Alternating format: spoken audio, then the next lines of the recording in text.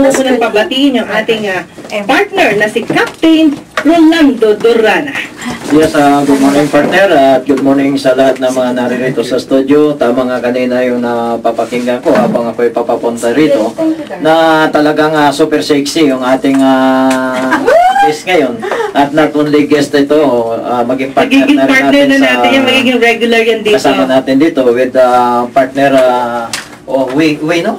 Rino. Mr. Yes, Rino Solberg. Rino, yeah. Okay. So, nice to be here na. Thank you very much. From the heart, Great Sea Power. For inquiries, please call 721-3659 or 0922-834-1370.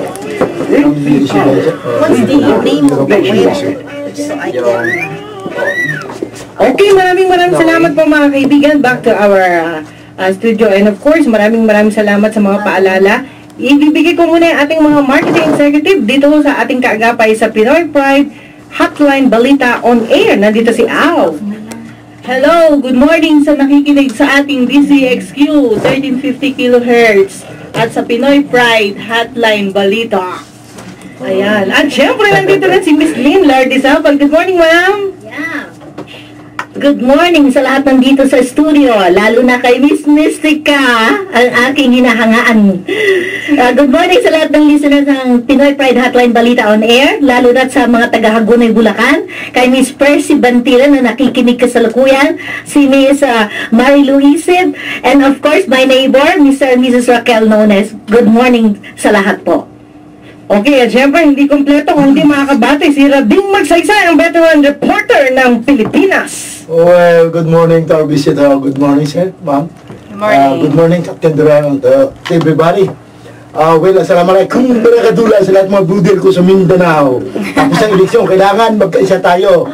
Maimbumta, ganyan tanan sa lahat mga budel kong Bisayan, all dina sa Cebu. Buenas tardes, mi amigos, mi amigas, sa mga kababayan kong Zamboanga del Norte, Zamboanga del Sur, ganon din may nga agagiging mo tananoy, mga kababayan natin sa Aklan, sa bayan ni Maruhas. Ganon na talagang election, sir. Maruhas, keep up the good work. God bless you and more power. Okay, maraming salamat po. Siyempre, balik natin si partner Captain Durana. Partner, alam ko marami ka itatanong kay Mystica eh. Matagal ka na nagigigil sa, makita mo man lang siya sa personal. Kasi alam mo kapatid, lagi kitang ibinibida sa kanya. Ayan. Okay, Captain Durana, dahil nga maraming mga seafarer ang nakikinig ngayon, and they are very much interested. Naku, mapapanood nyo si Mystica sa YouTube at saka sa website. Ayan, okay? Yes, partner, totoo yan. At sa mga sima natin, alam mo naman tayo, malayo tayo sa ating lugar, ngunit updated tayo sa lahat ng balita. So, isa sa mga sinusundan natin ng informasyon o paningin ay itong ating hinahangaang si Mystica. At sa kasalukuyan ay talaga namang makita mo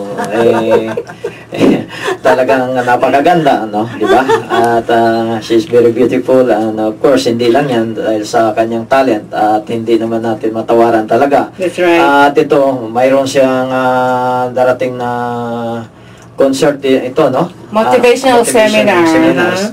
So anyway, sa mga sima natin na nakikinig sa kasalukuyan, ay itatanong niyo lang po sa akin kung ano ito at ibibigay ko po sa inyo yung araw at oras ng parting ito, programang ito. Okay, sandali lang kapatid, meron tayong mensahe dito na talaga namang mga nakikinig daw sila. You're really amazing today. I'm still tuned in with your program till 12 noon. Thanks for accommodating me. Romy ng Quezon City. Oh, bibigyan natin partner si Mystica. Ito kasi kanina na overwhelmed kami. Ang ingay natin kanina ng Mystica. Pero ngayon medyo iba naman.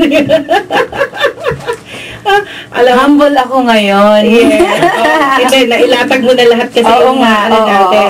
And we're so happy that Mr. Rino Solberg became your partner. Parang magic, ano? Yes. Pinagtagpo kayo. Pinagtagpo kami.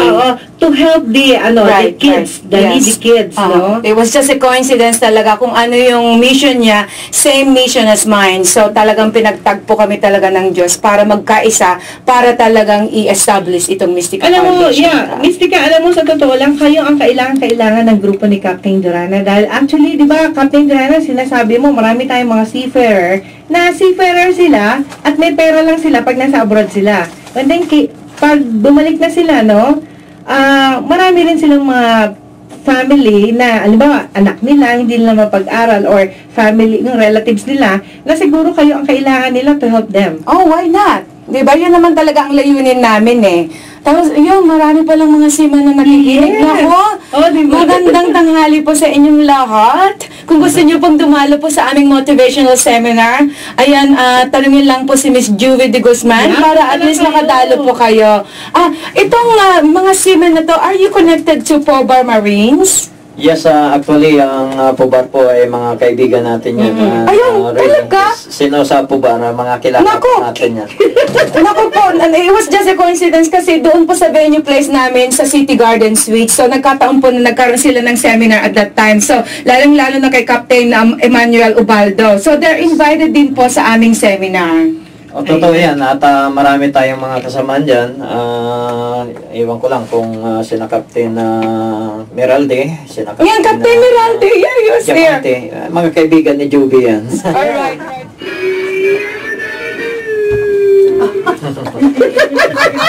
Ay, nagulat ako. Akala ko ano yun. Mystica, alam mo, we're so happy. Nagulat ako. May surprises. Yes, of course. We're so happy, you know. Actually, naubusan ako ng power sa katatawa kanina.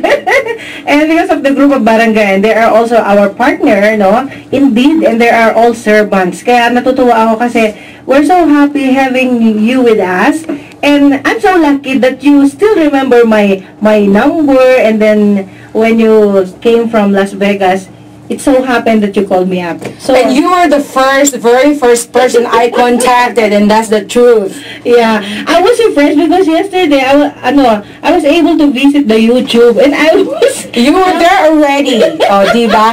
Ito rin po, later on, if you're gonna go on YouTube, ayan, Mystica Videos po ang aking doon. So, ilalag-on nyo lang po dun sa youtube.com/user/Mystica Videos. Andun Yes. na rin po kayo lahat. At saka hindi nila kapatid, yung website mo. Ang website ko, www.mysticastar.com. Andun po lahat ng mga informations about me. Lahat po yung about sa foundation ko. Lahat po yung about sa motivational seminar namin ni Mr. Rino Solberg. And of course, about Better Globe. So, andun po lahat ang mga details. Alam mo, Tita Tess, na-surprise ako kasi actually, we have also a grapeseed power, no? Kung saan nakakatulong kasi yan ang isa sa mga power na pinagkukunan namin ng lakas. And one thing, sister, I'm going to endorse this product. So, humanda po kayo dyan. There's gonna be another endorsement of Mystica. Yes. So, they're gonna be invited on my motivational speaker at maglalagay po tayo ng mga tarpaulins, me as the endorser. Yes. You know, Miss Juvie, we are so blessed talaga. And I can see with Mystica that she has the ingredients of a healthy lifestyle. Yes, Now, right. she has the secret of the exercise and the healthy diet. Excuse and me. now the nutritional supplement, grapeseed power. Wait. When you say she has a lot of exercise, always make it with S. So that's it. With That's S not- in front. With S in front. Exercise. I got it now. Got it. I'm still very young kasi. Excited si Miss Juvie, yung secretary ko kanina pa. Oo nga eh.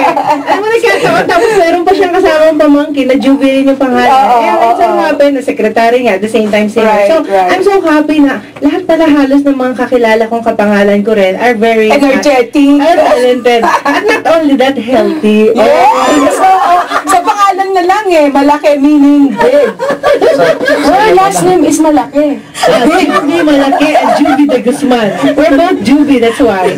So, we're so happy to be in one family. No, we're Right. in one So, family. you know now the secret of S, ha? Yes!